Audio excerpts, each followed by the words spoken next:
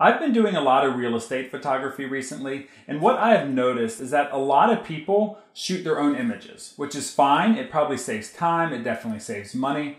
But I wanted to give you guys a few tips for if you're shooting your own houses that you're selling, or if you're shooting pictures of your own house and you're selling it yourself. Just some few general tips for shooting inside and getting good images that make your house look amazing.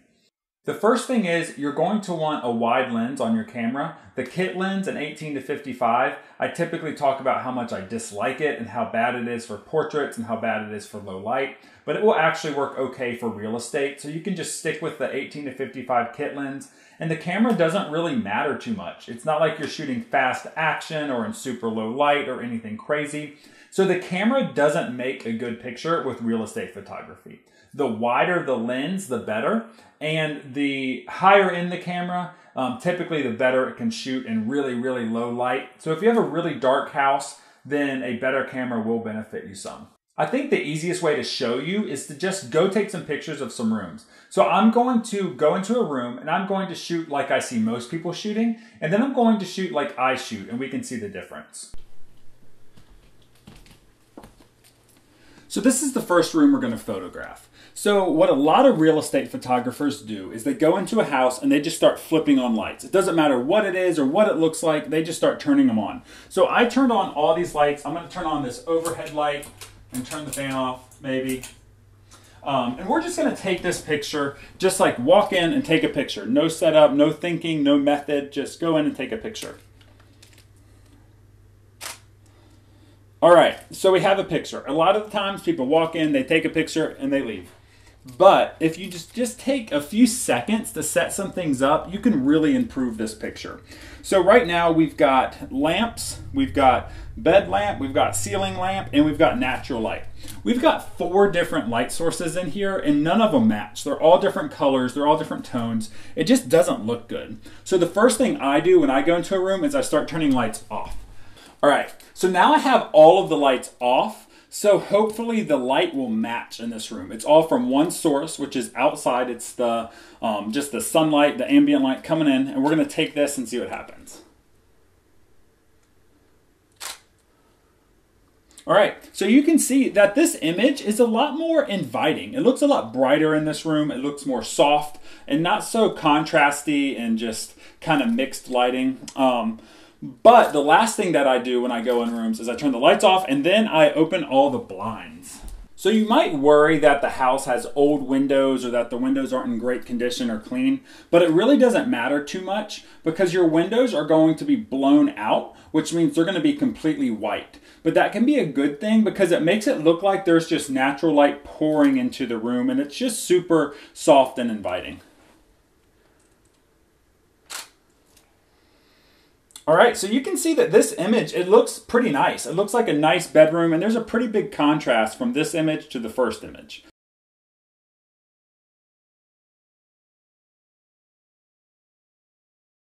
So now I want to show you my camera.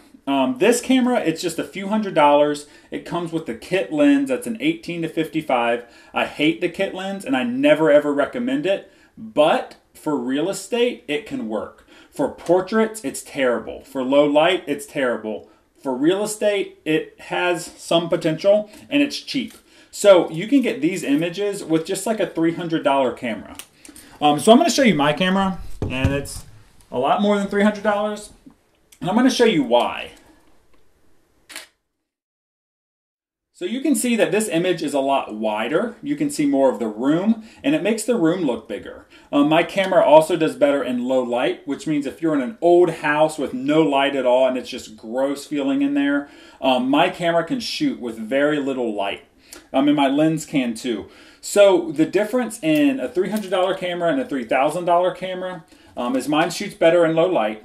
And the lens I have is a special lens that's made to shoot this kind of environment. That's really wide, but with very low distortion. So here's the next room that I want to photograph. It's a little bit bigger and it has a lot more mixed light. There's lamps everywhere, there's the overhead light. So I'm going to take this like most people would, and we'll see what it looks like.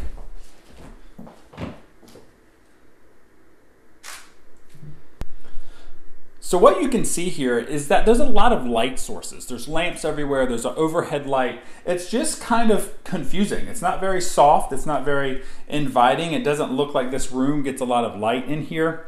So what I'm going to do is I'm going to start turning lights off. So now it's a lot darker, and you can tell because I'm a lot darker. But we're going to take this picture and we're going to see what this looks like.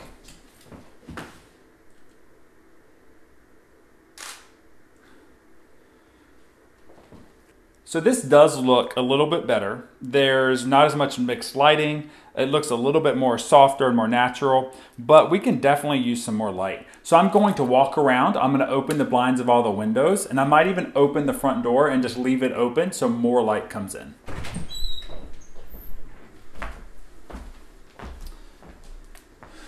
All right, so you can tell that it's a whole lot brighter, and we're going to take this picture now.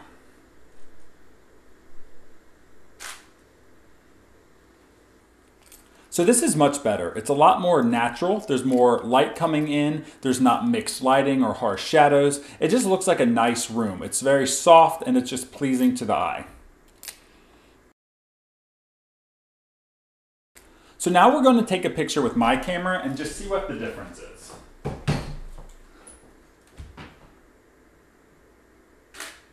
So with my camera and this lens specifically, you can see the entire room. You can see almost 180 degrees, and it just makes the room look a lot bigger and more inviting.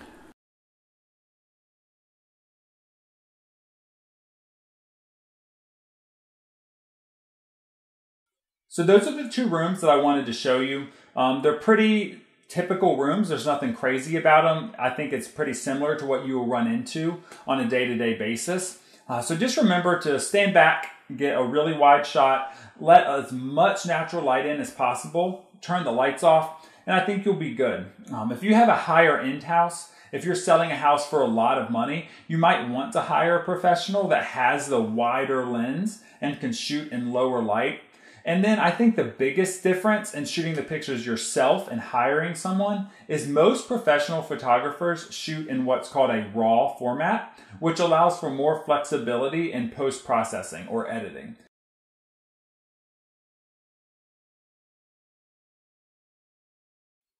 So most cameras shoot in what's called JPEG. That's what your phone shoots in. Most cameras shoot in that. And it's very standard. It's very easy to share and upload those pictures, and they're just ready to go. But most professionals shoot in what's called RAW format, which is just the raw information, and it gives you a lot more flexibility when you're editing on the computer. So what you will notice is that your pictures might not look as good as the professionals' pictures just because they're editing their RAW files on the computer before sending them to you. So they can adjust things and tweak photos just to make them look even better.